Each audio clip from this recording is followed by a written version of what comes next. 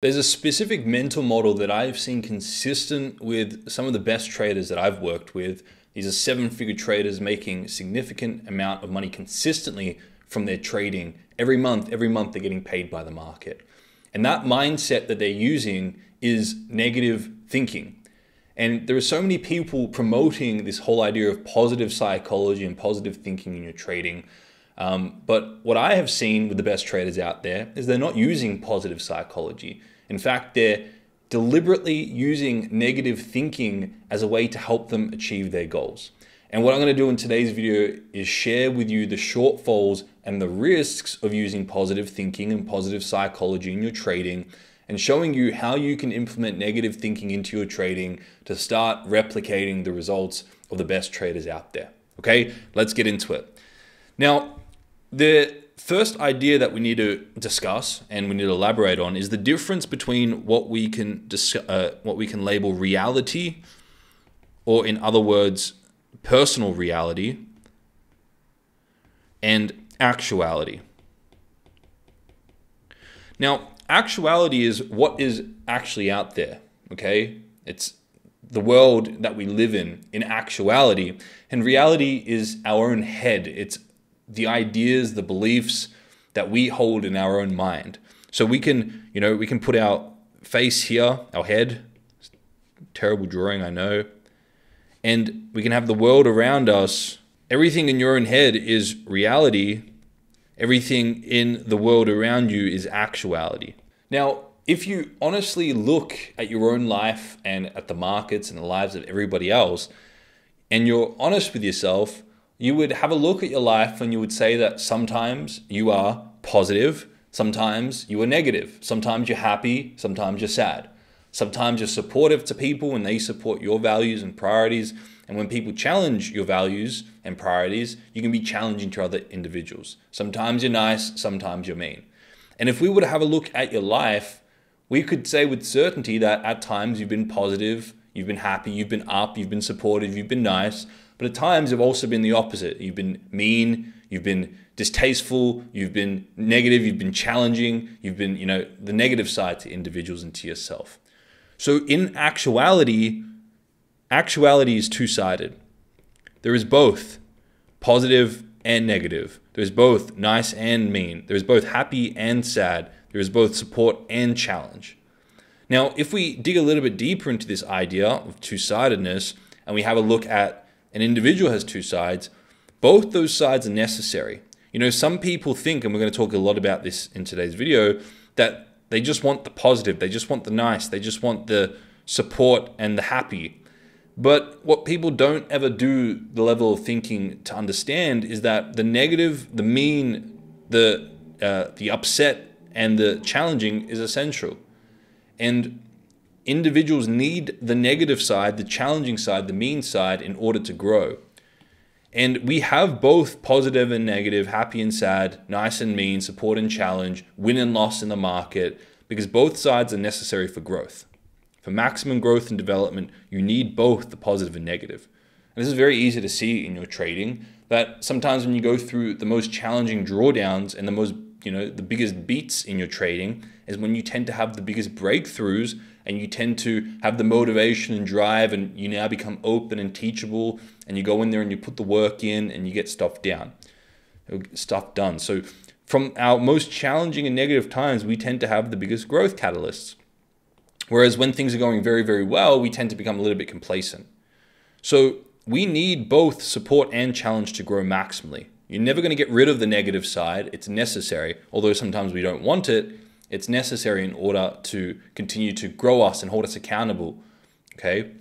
Now, in reality, in our personal reality, we can sometimes create this idea or this fantasy of one-sidedness, which is positive all the time without negative, nice all the time without mean, happy all the time without sad, supportive all the time without challenging, okay? This one-sided idea. So in reality, we can create this fantasy in our mind, but in actuality, there's both are going to exist, the positive and negative, and we need both for maximum growth and development. Now, the more and more we hold on to this idea in our reality, this fantasy that we have positive without negative, nice without mean, happy without sad. And what's going to happen is we're going to go off and we're going to pursue this one-sided idea in our mind, in the fantasy, and we're going to think we're getting one-sided, and then we're going to get smacked by the other side, because the positive and negative are always there in actuality. And what tends to happen is we can see this in our trading, where we think we're winning all the time and we get very, very happy and very elated by the wins, and then that inevitable loss comes around, and that's very disappointing and very challenging and very disheartening, because we're attached to this one-sided fantasy. Okay? So as a trader and as a human being, the more you create this positive idea in your own reality, and the more disconnected you are from actuality, meaning that you're holding on to this positive thinking, one-sided idea, and not accepting this balanced thinking idea of both positive and negative, the more stress, the more anxiety, and the more suffering and pain you're going to have in your trading, because you're trying to pursue something that doesn't exist, because in actuality, both positive and negative exist. But you're thinking in your mind that you can get all positive all the time, which you can't. So the more you're attached to that idea and fantasy, the more painful the inevitable losses and challenges is going to be. But if you start to think and your reality changes to match actuality, and you start thinking more balanced, and you've got both positive and negative thinking, then you now have realistic expectations, and you don't have stress, anxiety, and suffering anymore. Because your expectation is that as a trader, you're going to have both positive wins and negative losses, and you transcend outcome-based thinking, and you start to think in terms of realistic expectations with the process. Okay? So as a little bit of a summary here, in reality, we can create this one-sided fantasy in our mind about positive without negative, nice without mean, support without challenge. But in actuality, it doesn't exist. And in fact, in actuality, we have both sides in order to hold us accountable to grow. And we need both sides to grow. The more you hold on to this one-sided idea in your own personal reality about positive without negative, win without loss, support without challenge, the more stress, anxiety, and suffering you're going to experience when that inevitable other side appears. Okay? It just takes time, but it will appear. So this is part one of today's lecture. And we're going to build on top of this and elaborate on this idea and share with you why. But I'm assuming you're probably starting to see the importance of negative thinking and the shortfalls of positive thinking in your trading. Now let's bring this to trading specific. How many traders come into trading itself thinking that it's only going to be positive? It's only going to be supportive. You're going to make a lot of money from your trading. How many traders go for funding thinking that there's only going to be positive? It's only going to be support. How many traders go full-time thinking that it's only going to be positive? There's only going to be support. It's only going to be beneficial. And how many traders, do these things pursuing a one-sided reality and get smacked by the other side? I've seen far too many traders who think that trading full-time is only going to be positive. They go full-time unprepared for the realities and the risks of being a full-time trader, and they have to go back to their job. I've seen so many traders go for funding thinking it's going to be all positive and all supportive, and then they are unprepared for the fundings, the realities of funding, and then they lose their funding. I see so many traders that pursue trading thinking it's going to be all positive, all support, all happy, and they end up being completely miserable individuals because they've got unrealistic expectations. Just like anything, trading has both benefit and drawback.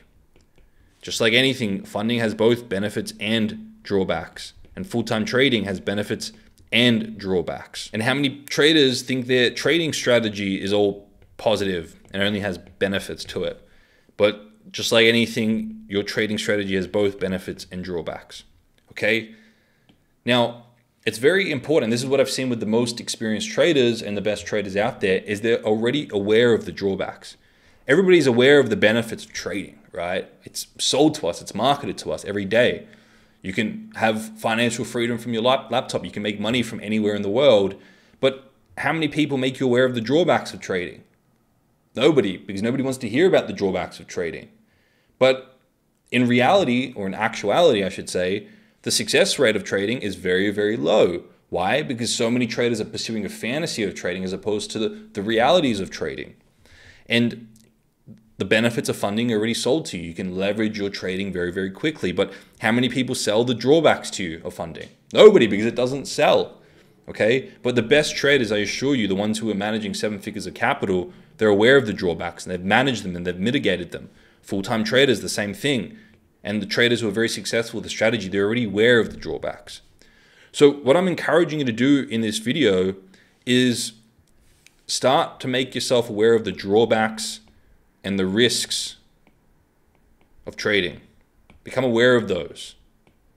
Become aware of the drawbacks and risks of being a full-time trader or a funded trader.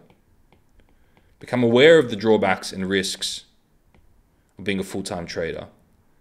Okay? Why? Because they have benefits and drawbacks. If you're only aware of the benefits when you become full-time, those drawbacks are going to surface when you're a full-time trader and you're going to be unprepared for them. Okay? I've seen many, many traders who go full-time thinking it's only going to be beneficial, only positive, only benefit. And when they become aware of the drawbacks and the risks, then they have to go back to their full-time job. Okay? When they realize that, oh shit, I no longer have a secure source of income coming in. I'm now dependent on my trading to make money, and my trading strategy hasn't provided setups this month, then I don't have any money to pay bills and all that type of stuff. So you need to be aware of all these things in advance. You need to be aware of the drawbacks and risks of your current trading strategy. And then what you need to do is, once you're aware of both the benefits and drawbacks in equal degree, you see the thing for what it truly is now, in actuality, not this idea you've created in your own personal reality in your mind. You can then ask yourself, all right, what are the biggest drawbacks and risks here, and how can I put a process in place to manage these drawbacks and risks? So for example, one of the drawbacks and risks of being a trader is that it has an impact on your psychology, on the stress you experience. It can impact your sleep. It can impact your relationships. Trading itself isn't necessarily a reliable source of income. It's a probabilistic model. So you're reliant on a market and you may not get paid because the market may not present opportunities to you. And there are extreme strings of drawdown in some cases, okay? And there are risks in the market financially that you have to be aware of. So you want to write all these risks down, and then you want to ask yourself, all right, how can I manage these risks? How can I be prepared for these risks? So when you're aware of the drawbacks of trading, it doesn't deter you from trading, but it makes you aware of what those risks are, and now you can plan and prepare for them. So when they do come around, you're prepared and you just act. What are the drawbacks of being a funded trader? Okay, some of the drawbacks are some of the prop firms aren't as reliable, so they may go down overnight. Some of, when you take on capital, you have bigger wins, yes, but you also have bigger losses, so there are greater stresses and anxieties. So you want to write all those risks and drawbacks down, and you want to prepare for them. What are the drawbacks of being a full-time trader? You don't have a reliable source of income, right? Your financial income is dependent on a probability model. You want to write all these things down, you want to prepare for them. A great way to prepare for being a full-time trader is have cash savings, have additional sources of income, transition to part-time work as opposed to not working at all, right? And then what are the drawbacks and risks of your strategy? You want to be aware of these. Some strategies don't perform very well in certain market conditions. You want to be aware of that so that when those market conditions come around, you can act accordingly. You can lower your risk, or you can trade a different strategy in that time, or you can just not trade at all.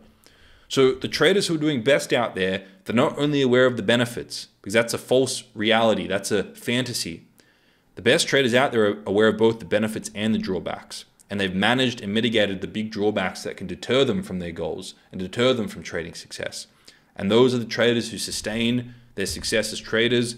Those are the traders who sustain their funding. Those are the traders who sustain and are full-time traders.